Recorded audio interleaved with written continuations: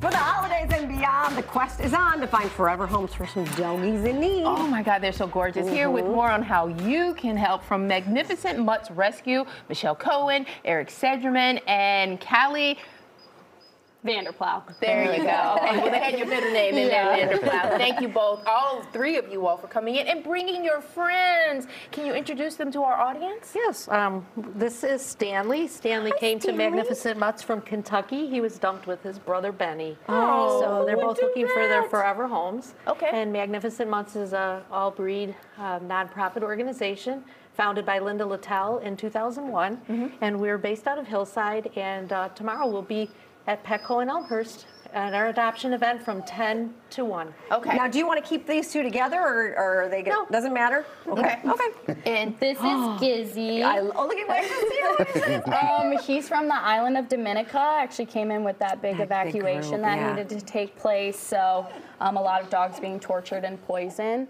He's currently my foster puppy, and he's also available about 8 weeks old. And breed is a little bit unknown, but there's probably some lab in there. I was like, he's 8 weeks old. He's pretty big. Yeah. Okay. Cutie pie. Growing boy. Yeah, that's right. And this is my favorite. This is Ricky. So Ricky is a Rottweiler Lab mix, and he's about 10 to 12 weeks old. Okay. He came in, he was surrendered with his litter mate, so he's got a couple sisters and brothers out there as well, all available for adoption. And like I said, you guys got to come out tomorrow and see everybody and all the different dogs available for adoption. Love to get homes for the holidays for them. Any idea how big Ricky might get? He's a Rott Lab, Yeah, so and he's got some pretty big paws. That's what I was He wondering. might be a little bit bigger, yeah, but, Okay, but it's what a unknown until they get them. You sweetie. got to love them all, right? So you have dogs and cats. Are the pets ill? Are they in special need for medical care? So people understand what they would be getting into if they choose to adopt or even foster, right? Right. We are always looking for foster homes. Of course, we are foster based, so they do stay in the homes with us. So we get to learn more about them, which is great about our rescue.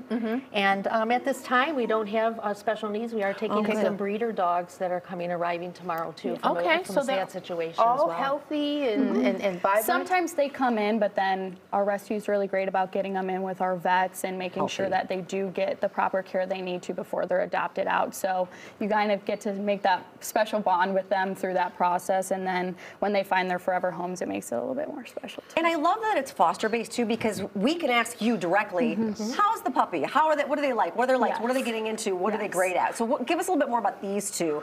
Kids, other dogs, like what do you kind of recommend? Yeah, they're around my 10-year-old and 8-year-old at home, and then we also test them on our cats too, so you don't have to test them on yours, right? And you get a good judgmental, opinion on puppies are puppies, right? So they're a little bit easier, the adults. It is very nice having them be foster-based, because then you can get all that out of the way and be able to find the pet the best home for them as well, right? Not just for the families that are adopting. So it is good, and these guys are all loved, and that's why I love the foster-based program too, right? All in homes. What is involved in fostering?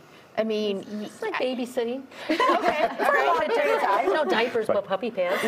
All right. And are you responsible for the costs? No, we provide the supplies and, of course, the vetting. Okay. And we just keep in close communication. We look forward to the photos that you can provide to us, and then the bios. The bios are very important. Yeah. If they're good with kids, or if they're couch potato pups, or very energetic. So it's really a great organization. Callie, is it hard to let them go after you've been fostering them for so long? Some you definitely get a bigger heartstring pulled for. I think I've cried for 3 in our 3 years of fostering heavily.